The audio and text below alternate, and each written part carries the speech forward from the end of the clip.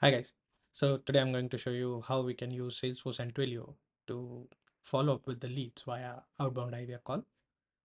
So we have often seen a sales team kind of struggle with managing the pipelines, right?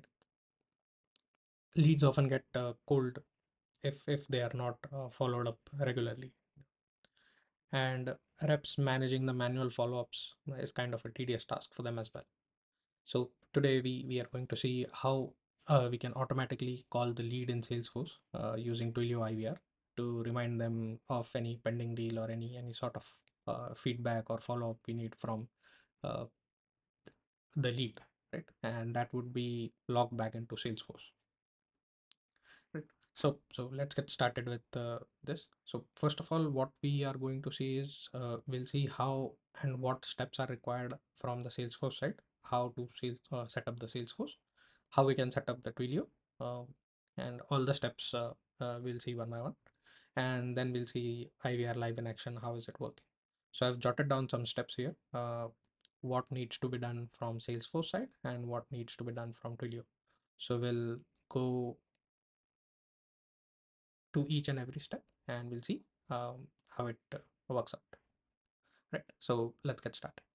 So the first and foremost thing that we need to do is we should sign up for a free Twilio account, right? So just go into a search bar or any browser and type in Twilio sign up, right? And the first link that you will see, try Twilio for free, you can just click on that and fill in the basic details that we are able to see here, like first name, last name, email, and password. You would also need a valid phone number here. After signing up, they will ask for a valid phone number, right? Now as soon as you sign up, uh, an account would be created for you here. This is automatically created, we don't need to do anything here. And the main things that we would need here is account SIT and auth token, right? These would be used for integration with Salesforce. We'll see in the later steps how it is utilized. But apart from this, what we would need is one more thing.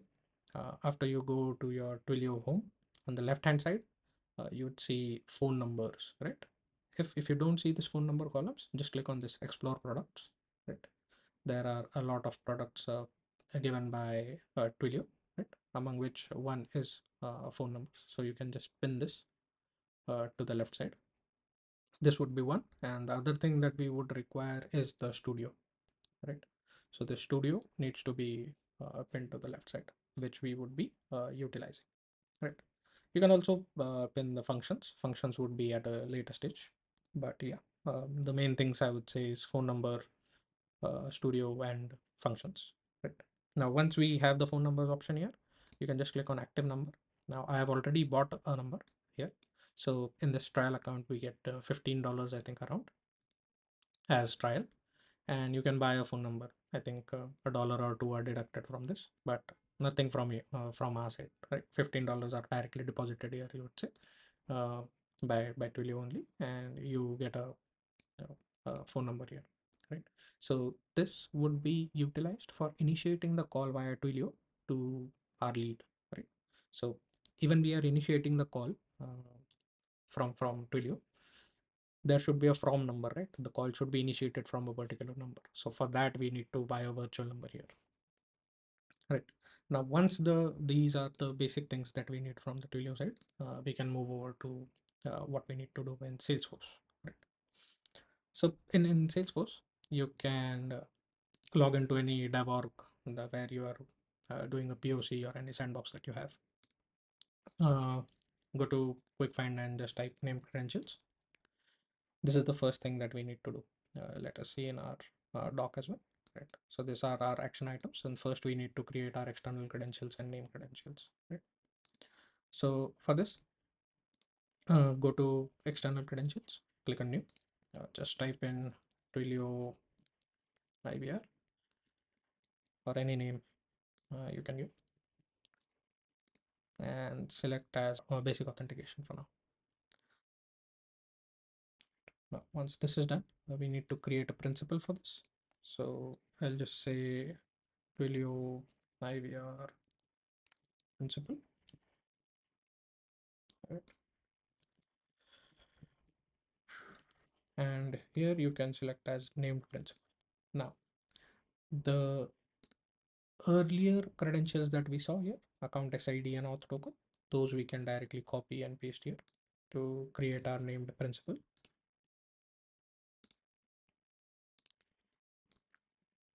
And click on save.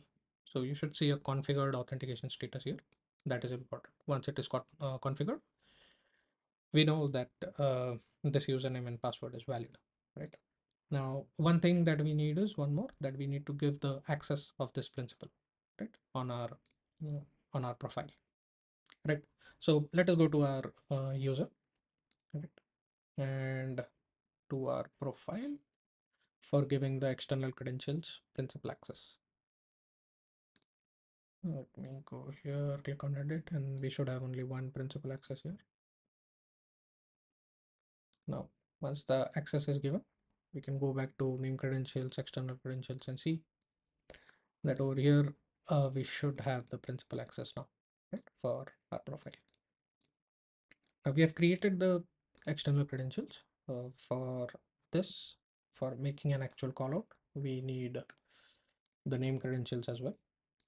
Let me just grab the URL we need here and type in the name as Twilio IVR, Twilio IVR, and select the external credential that we just created. Right. Let's go back to our doc and review. So we have created the external credentials and name credentials as of now. We have given the access on our profile as well. The next thing is, okay, before this, we should create a Twilio Studio flow, right? That we would be designing for making an outbound call, right? And then we'll write an Apex script to kind of invoke that flow, right, in Twilio Studio. So for that, you can from the left hand side, as we discussed, right, we need to pin the Studio product as well here. So in Studio, we can go to flows. Now here I've already created an IVR sample flow, but we will create one more now. Right. Let me just click on new and give the name as Twilio IVR outbound. Right, we'll start from scratch. Now there are a few widgets you can see on the right hand side here, right? Those are helpful for us to take any sort of action that we need, right? This is quite similar to our record triggered flow in Salesforce, right? Just the triggering point here can be different things, right? An incoming message coming to the number that we just bought, right? An incoming call, any conversation that we are having, we can execute a subflow as well, right? And the one that we are going to look at is a REST API, right? So we would be invoking an API from Salesforce and then firing uh, the flow that we are going to design here, right? So for that, let us concentrate on the widget library that we have here. Let us think through what would be the steps we would need in this flow, right? Uh, so first we would be making a call out, right, to the user. That would be the first and foremost thing that we would be doing as soon as we hit this API or invoke this API. The next thing that we would be doing is, like, as part of this call, we will mention to the lead that we are calling that this is a follow-up reminder for something, right? And we'll ask them to provide an input via keypad, right? And we will gather that input on our side, uh, on the Twilio side, to make a decision, right? Maybe if they are interested or if they are not interested, we will kind of hit Salesforce back again and update their uh, status if they are interested in the follow-up call, if they want to know uh, something else, or if they need any assistance from the sales rep, right? This sort of thing they can provide via the keypad input, and we can update that input provided by them back into Salesforce. But for now, we'll just collect that input, and on the basis of that, we have to make a decision, right?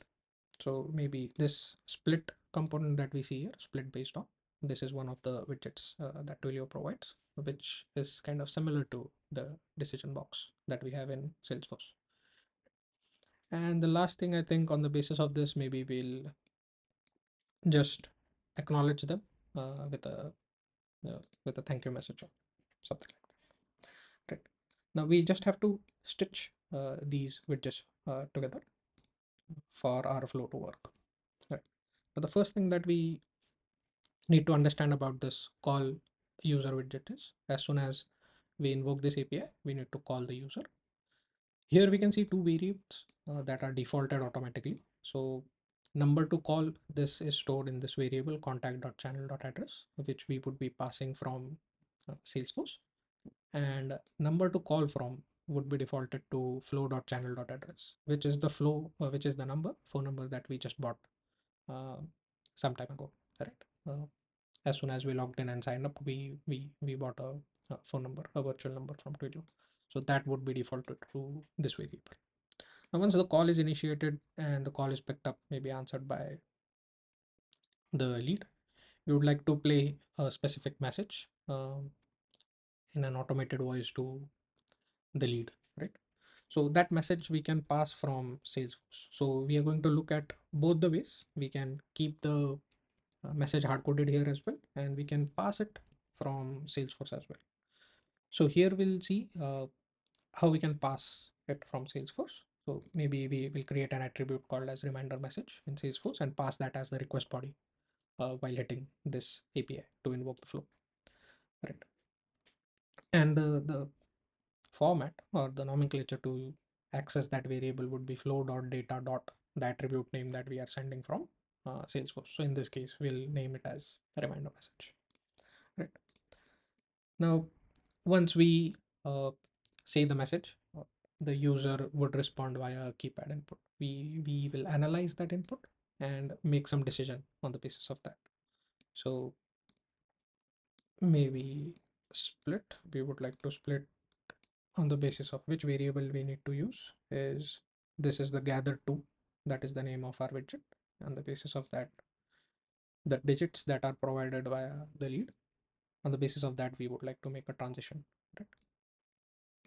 Now let me go to this and set up a condition.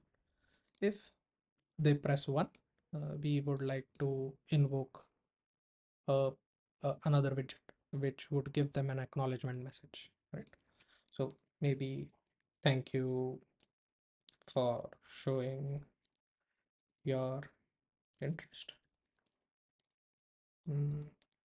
A sales rep would get in touch with you within 24 hours, right? Something like this. And we can just save this. So we have our flow ready, right? This would be the flow. So let me just publish this. And to recap, what would happen is, as soon as we hit this flow, um, we would initiate a call to the lead. The lead would hear the reminder message that we will configure and send from Salesforce, provide their inputs via keypad and keypad numbers, and then we'll play a acknowledgement message to them, right? If they press 1. If no condition message matches or any other press 1, 2, 3, any, we can branch out other steps that we want to do. But for simplicity for this, we are branching out only one step. Okay. So now the next thing that we need to do is, let us go to our sheet and see we have already created a REST API triggered uh, Twilio Studio flow here, right? The next thing that we need to do is write an Apex script to invoke this IVR that we have written. So we have published this and this is ready to go, right? Now let us go to the developer console and see the code. Let me grab the method that we are going to use to make the call out, and I'll walk you through this code line by line, right? So this is the method that we would be invoking. The to number would be the lead's phone number that we are trying to reach out. A from number would be the phone number that we just bought in the Twilio Studio, right? And I'm sure we all know how to make a call out using the name credentials. This is the name credentials name that we saw initially. And the main thing that we need to see is the flow that we designed and created, right? It is assigned with a unique execution ID, a flow execution ID that should be the same here that we are hitting from Salesforce, right? The next thing that we need is the request body, right?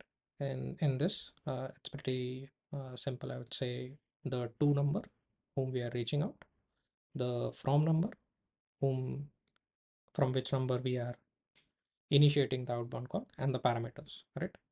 So in the parameters, we can have various attributes as per our need. So for now, you can ignore this record ID and SF username. This will come later. But you remember we had configured an attribute as a reminder message, right? So that we can give here. The variable name should be same, the attribute name should be same, reminder message, and we can configure it as, hi, this is Astro Atlas, our company, checking on our recent proposal. You can just press 1 if you are ready to move forward, or maybe 2 if you are no longer interested, right? And we can set the body and send the request across. And this is not at all a production ready code, but for us to see any logging, any failures, uh, I've written this and nothing else. As soon as I execute this line of code, I as a lead would get a call on my phone, right? So for simplicity of understanding, I will share my phone screen as well as soon as I execute this line of code. So let me keep my phone screen sharing ready so that we are able to follow through, right? What is happening and what messages are playing here. Now let me execute this line of code and share my phone screen. You see, I've got a phone call from the Twilio sample number that we had configured, right? Let me just accept it and Account. You can remove this message at any time by upgrading to a full account. Press any key to execute your code. Hi, this is Astro Atlas checking in on your recent proposal. Press 1 if you are ready to move forward, 2 if you are no longer interested. so I'll just press 1.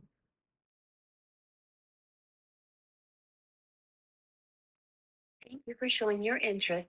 A sales rep would get in touch with you within 24 hours. Right. So as you saw, the execution exactly went as per the flow that we uh, designed and implemented here, right? Where we were able to integrate Salesforce with Twilio and initiate an outbound call to the lead, right? So maybe in part 2, we'll see the input that we got from the lead, how we can send back this to Salesforce and update it on our lead record, right? So that's it for this video, guys. Thank you for watching. See you in part 2.